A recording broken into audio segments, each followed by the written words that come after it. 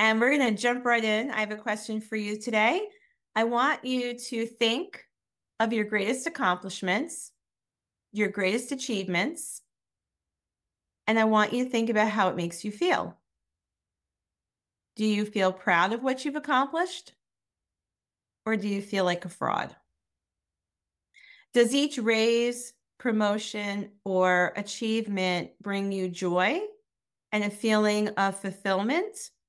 Or is it accompanied by this feeling of dread that one day your cover might be blown? That one day someone's going to find out that you're a fraud. And maybe find out that all you are is lucky, that you were in the right place at the right time.